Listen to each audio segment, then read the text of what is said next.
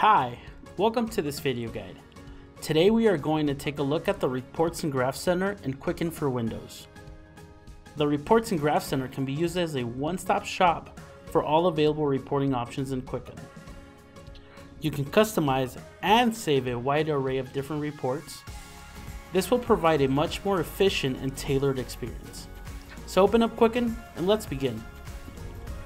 To get to the Reports and Graph Center, you must navigate to the Reports menu and select the first option, which is Reports and Graph Center. Once you have the Reports and Graphs window open, you will see that you have two different sections, Quicken Standard Reports and My Save Reports. Let's take a look at Standard Reports first. There are different report categories. These range from banking to investment to tax. And if you expand each report category, you will see that you have even more specific options.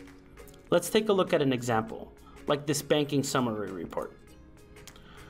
I have the option to specify my date range, I can customize the report, and I can simply show the report with the default customization.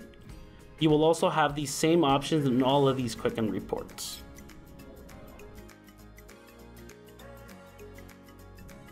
Now that you've found the report that you need, it's time to customize the report. I'm going to use this banking summary report as an example. You immediately have the option of customizing the report or showing the report. I would recommend showing the report first. This will help you better determine what customizations you need and also gives you an insight at what the report looks like in the default state. You may find that the default is just what you need. So let's click on Show Reports and Quicken will generate that report. Right off the bat, you can see that you can select a specific date range if you have it already and change the columns displayed. I want my columns divided by month, so let me change that. Remember to choose the option that best suits your needs. I can also see that there's some accounts I don't want in this report, so let me show you how to customize it.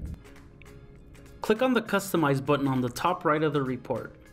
A small window will appear with all our available options. Like in the previous screen, you have the ability to specify the date range and columns, along with other options. You can also add a custom name to your report. Let's take a look at the Accounts tab.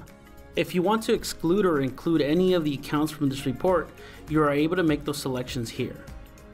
I want to exclude some of the accounts from mine, so I'll go ahead and uncheck those. Let's move over to categories. Same concept. You can exclude categories from your report by deselecting them and vice versa. You can also have Quicken match a single payee, memo, or category without having to go through the hassle of deselecting all categories but one. Let's take a look at payees. Just like accounts and categories, you can exclude or include desired payees from your report, and like before, you also have the ability to match to a single payee.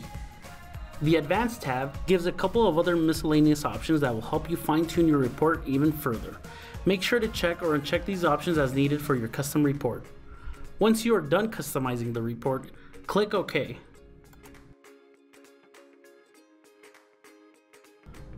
Let's take a look at saved reports. When you run a report and customize it, you have the option to save that report, so that you don't have to go through the hassle of customizing a certain report every time you need it. On my screen, I have a banking summary report. I already customized the categories and accounts I want to track on this report. When I click on the save icon, I have the option of naming my custom report along with other descriptions. I'm going to call it Example. Once you save it, you'll see that this report is now on the list along with other of the saved reports. When I simply want to rerun this report again, I can easily access it from this list. When you click on Manage Saved Reports, you will have the options to create a folder, move a folder, rename a folder, edit the name of folders or reports, or to delete them as well.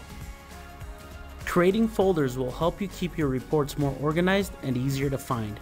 For example, you may have the same report customized two different ways. Let's say one with personal accounts and one with business accounts. Saving them to their respective folder is one way of ensuring that you are running the correct customized report each time. This was a quick overview of the Reports and Graph Center. Thanks for watching.